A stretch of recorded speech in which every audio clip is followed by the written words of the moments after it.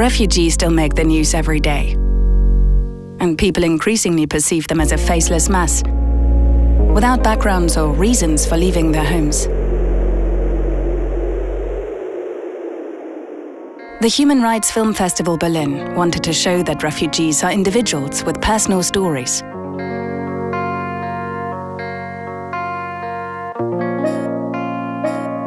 Our task was to help them give refugees a face again. To do this, we partnered with a festival sponsor, Fritz-Kola, one of the most popular beverage labels in Germany, and substituted the iconic logo of the two Fritz-Kola founders with portraits of refugees. The limited Fritz-Kola edition featured the stories of 5 refugees, who were protagonists of films being shown at the festival.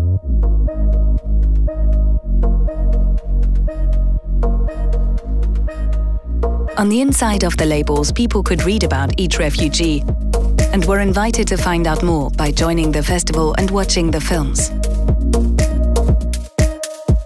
The bottles were sold in the weeks leading up to the festival, and they became a success. Our message reached many and created a buzz online. Wir leben halt in bewegten Zeiten.